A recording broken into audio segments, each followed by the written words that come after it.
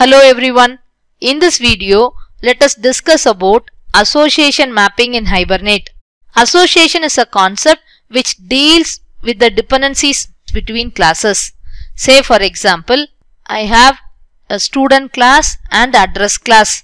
Student has two instance variables, student ID and department, and address has instance variable as address ID and city.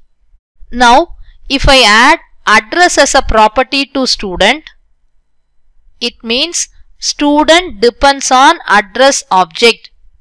One student object has one address instance variable. This is called as association mapping.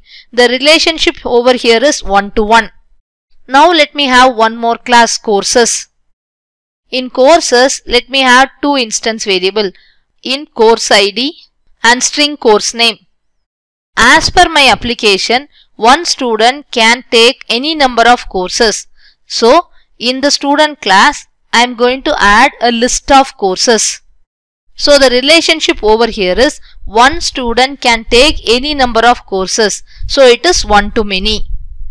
Suppose say, in case of courses, if I am going to have a list of students, list student, the meaning over here is one course can be taken by any number of students.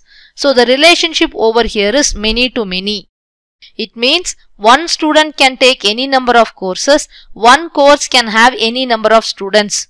So, the four main type of association mapping are one-to-one, one-to-many, many-to-one and many-to-many.